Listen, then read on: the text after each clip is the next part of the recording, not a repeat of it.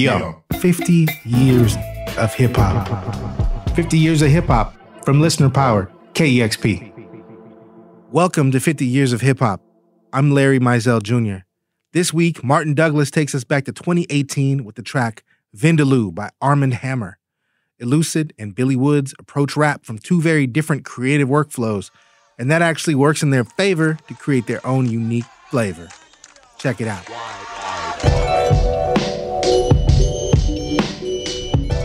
The art of lyricism is a time-honored tradition, from Homer to Shakespeare to Bob Dylan.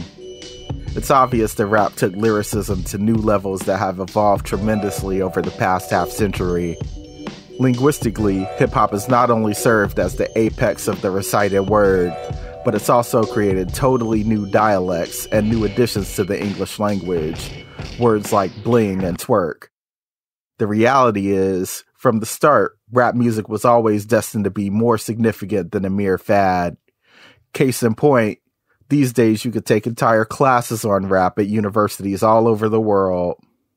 When it comes to Armand Hammer, they're the type of rap group that provokes intense study. After a steady climb in recognition, the duo of Billy Woods and ELUCID eventually became part of a new vanguard of rap writing. There was once a long-held sentiment about how we as Black people could only gain material wealth through sports, entertainment, and selling drugs. Armand Hammer explored this topic in the track Vindaloo from their 2018 masterpiece Paraffin. The beat from the group's longtime collaborator, Messiah Music, falls somewhere between the sort of boom bap that put New York rap on the map and a harp-driven dream sequence. Woods navigates the heavy drums with a short story. The narrator pockets money from an incorrect count and contemplates running away with the full drop-off from a drug deal.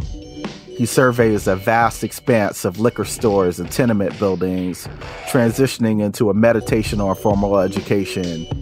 He explains that although generations of people are conditioned to use college as the gateway to financial security, so many people get rich by circumventing it altogether. Not the one to tell shorty slow your roll. The kid was keen, made the exception. Take it from me, go get that degree. He dropped out, got rich as can be. Seen him grinning on TV, all I said was my G. Under my breath, sip tea, it's none of us. Appropriate to Woods' writing style, his verse alludes to light-skinned NBA players behind the three-point line and Nazi Germany's short-lived invasion of the Soviet Union in 1941, and ends with a young man getting his first piece of jewelry. Genuflected, peace to a kid getting his first little necklace. Here's what Armand Hammer told us about their writing process in an interview last year. Being so strategic about going into a booth or sitting down to write with like a direct idea is not really my way. It's not really my way. I decided to let things just flow. It'll start talking back to you. I really believe that, if you just listen and you're paying attention, it's going to tell you what you should be saying. Like the songs speak to you. I mean, composing an album and you're starting to put the songs together, songs start revealing themselves, and you see like relationships and ideas, and oh, it should go here, it should go here. Right. If not mine, then whose? That's just a few that made news. ELUCID's verse, as revealed by his process, is harder to pin down conceptually. It includes the smells of a feast, followed by a short grammar lesson.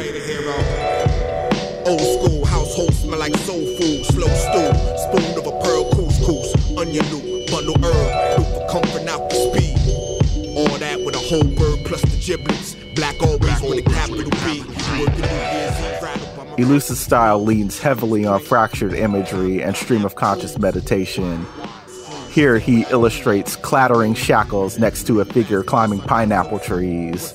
He recommends everybody read Zora Neale Hurston, and ends with the parallel between the cotton trade over 100 years ago and the crack cocaine trade, which came about 60 years later. Take me to your lizard king, man child hand style pull purse string, gang bang earth, first and the last. Is the word coming back? Accustomed to the culture of cotton, and then there was crack.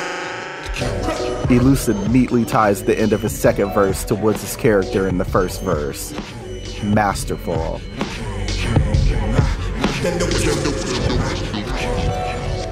You practically need a bibliography to unpack the figures and topics in Armand Hammer songs. Let's start with the name of their group, Armand Hammer. Armand Hammer was the son of a communist radical and himself a businessman who, among other things, attempted to broker peace between the United States and several communist countries. As for Armand Hammer, the group, 1 minute they're referencing Steely Dan and the artist Jenny Holzer. The next they're rapping about the infamous politician Mobutu Sese Seko.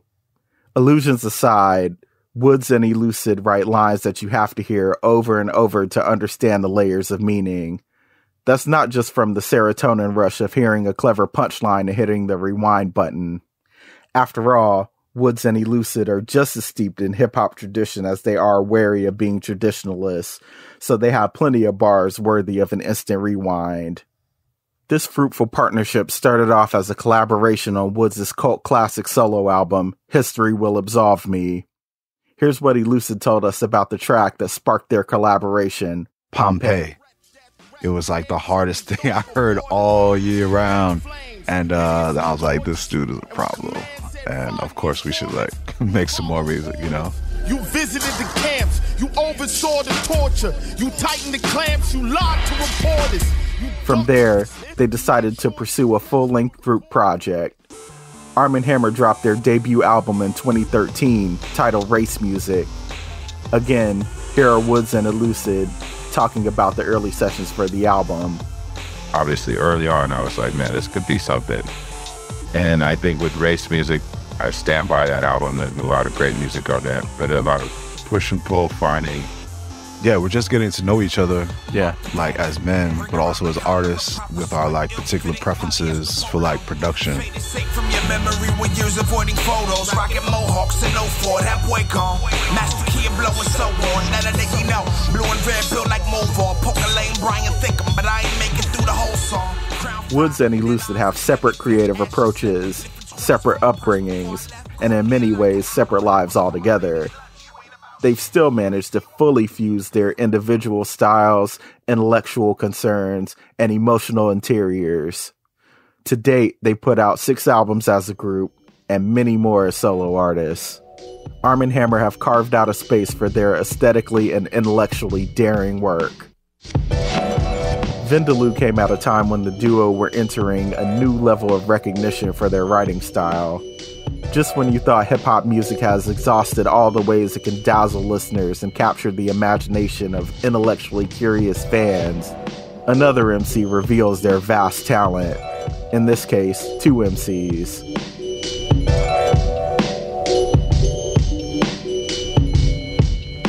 This piece was written by Martin Douglas, audio produced by Roddy Nikpour. I'm Larry Mizell Jr. Check back next week for another episode celebrating 50 years of hip-hop.